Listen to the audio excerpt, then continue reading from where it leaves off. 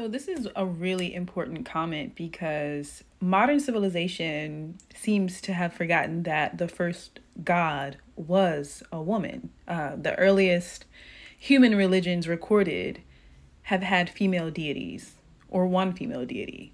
Like the first religion recorded was woman worship. And it makes sense that the first religions deemed woman as God.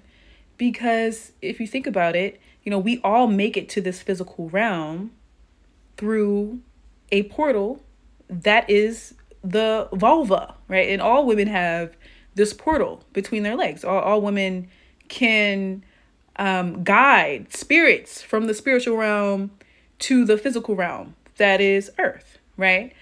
And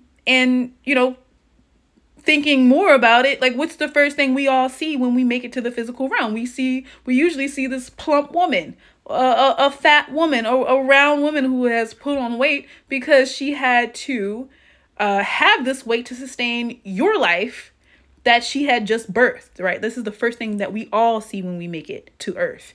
We see this plump or, round woman. So it makes a lot of sense that the first God was woman in most ancient and prehistoric religions.